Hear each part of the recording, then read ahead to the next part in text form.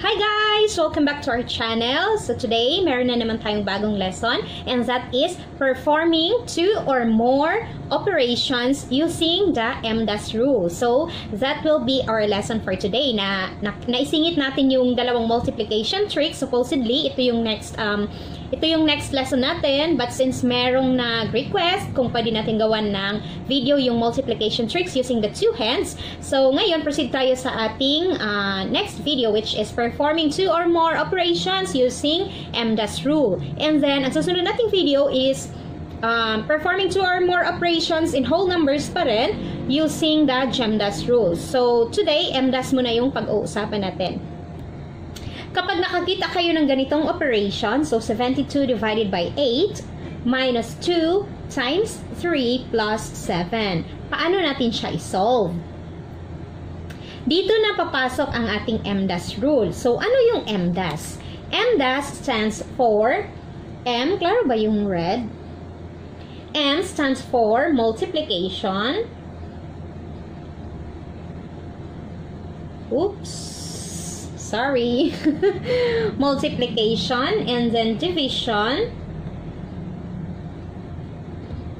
D stands for division, and A stands for addition, and S stands for subtraction. Ayan. So, ang MDAS means multiplication, division, addition, and subtraction. So, i-memorize nyo lang siya para alam nyo yung order kung ano yung uunahin nyo sa operation. Ito yung ibig sabihin nating MDAS. So, multiplication, division, addition, and subtraction.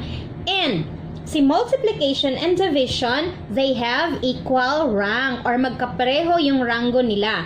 And then, si addition and subtraction, they also have equal rank. So, magkapareho din yung rank nila. So, ano ang ibig sabihin nito? Maiintindihan natin ito kapag nagpatuloy tayo sa ating video and let's go with examples kung paano natin gamitin ang MDAS rule. For example, this one, 72 divided by 8 minus 2 times 3 plus 7. Anong operation ang uunahin natin? Since meron tayong MDAS rule, so ibig sabihin ang uunahin natin is multiplication. And ang susunod is division, sunod is addition, and subtraction. So, base sa ating example, ano yung uunahin natin dito? Ano yung uunahin natin sa ating example based on our rule?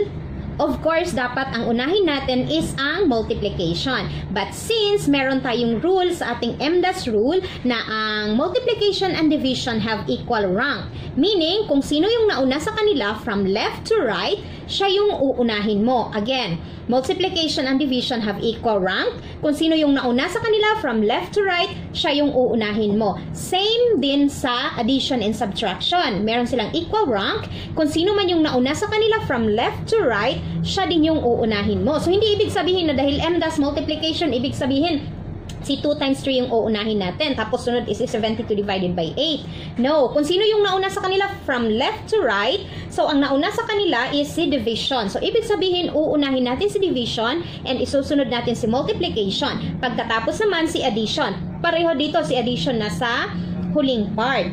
And nauna si subtraction. So, ibig sabihin, from left to right, may equal rank sila. Kahit na nasa una si subtraction and nasa huli si addition, uunahin natin si subtraction. Kahit na una si addition sa MDAS. So, pwede na tayong mag-solve.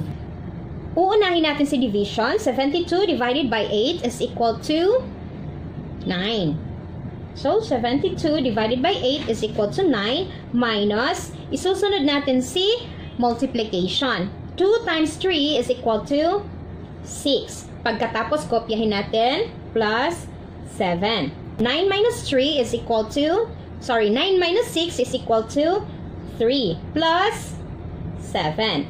3 plus 7 is equal to 10. Ito na yung sagot natin. So, 72 divided by 8 minus 2 times 3 plus 7 is equal to 10.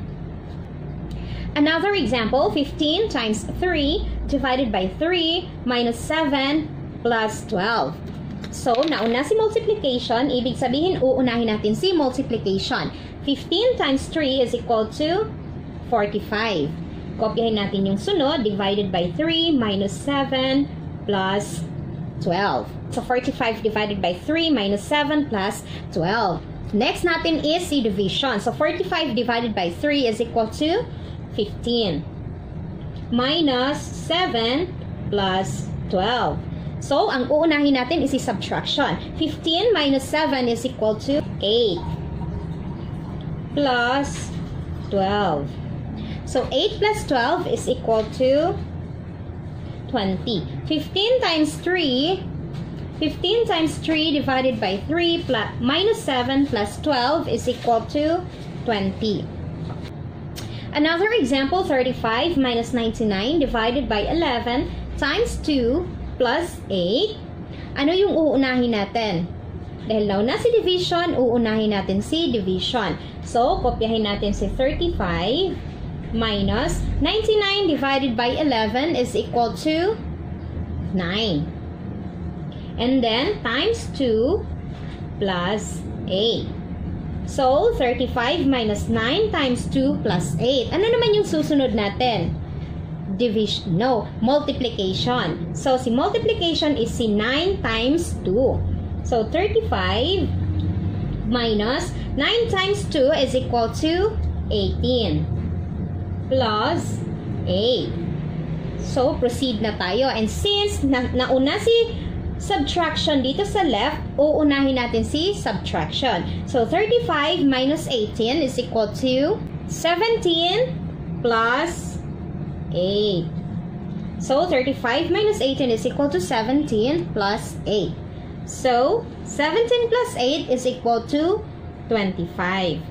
Ibig sabihin, 35 minus 99 divided by 11 times 2 plus 8 is equal to 25. Okay, so ganun lang siya kadali ang MDAS rule. Basta tatandaan natin na multiplication, division, addition, and subtraction. So kung si division and multiplication, they have equal rank, and si addition and subtraction, they have equal rank. So uunahin mo lang kung sino yung nauna from left to right para makapag-proceed ka sa iyong operation. Ang lesson na to is makakatulong din sa susunod nating lesson, which is performing 2 or more operations in whole numbers following the MDAS rule. So, parang preparation na din ito para sa ating MDAS rule para hindi na tayo mahirapan sa ating MDAS rule. That's all for today's video, guys. Sana may natutunan tayo. Kahit na alam na natin ito, syempre kailangan nating i-refresh. And don't forget to like our video and share this video. And don't forget to subscribe to our YouTube channel and like and follow us on Facebook. Salamat sa inyong panunood. See you on our next lesson. Bye!